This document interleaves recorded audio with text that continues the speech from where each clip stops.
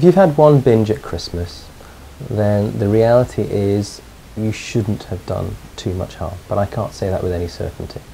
It's easily much better to avoid it, so if you can, just say have a small glass over a long period of time. If you really must, then that's fine. If you are really drinking 1 to 2 units once or twice a week, then that's what people would generally say is considered safe. But what we know is that people are very bad at estimating it. So we did a piece of research which showed that some people are pouring 5 times as much as they normally expect to. So the answer is, if you can avoid it, that's always the safest. But if you've had one binge, the likelihood of harm is low. But beyond that, we can't really say.